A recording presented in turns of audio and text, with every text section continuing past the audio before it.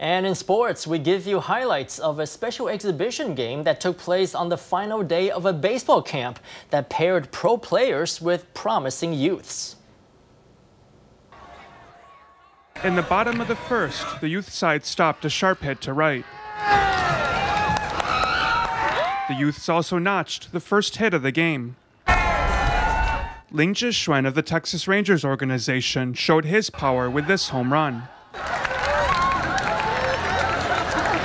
The pro side narrowly won the 3-inning game by a score of 2-1. The main objective was to teach these young players so they could improve.